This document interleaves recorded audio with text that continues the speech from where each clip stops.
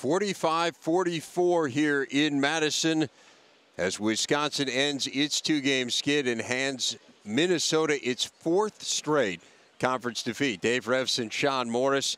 Kind of a crazy game, Sean, a game that literally went down to the final shot of the game. We had a couple good offensive performances, one on each side, though. Andre Hollins, I should say, playing very well for the Gophers, and then Trayvon Jackson come up with big shots for Wisconsin. Trayvon Jackson hit a big shot in that huge road win at Indiana, hit a couple down the stretch when Wisconsin needed it. And Dave, we thought it would be a hard-fought, close game, and it would come down to foul shooting, and it lived up to that expectation. Oh, absolutely did. As we take a look at some of the key plays here, Andre Hollins was great with 20 points in this one. And responding from a subpar performance last time out for the Golden Gophers on the road.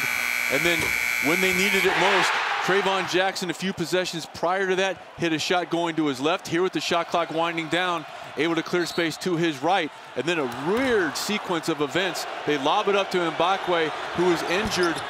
And by rule, Coach Bo Ryan could select of the 4 remaining players on the floor. When Mbakwe had to go out, he could select who he wanted to shoot the foul shot. Rodney Williams came in shooting 65%, only able to hit 1 of 2. And for the second straight game, foul shooting really bites Minnesota. It hurt them in the loss against Northwestern, hurts them again here in the final play against Wisconsin as the Badgers win it by the final of 45-44. They end their losing streak. Minnesota's woes continue. They head home next to take on Nebraska. That's going to do it from the Kohl Center. Have a good one.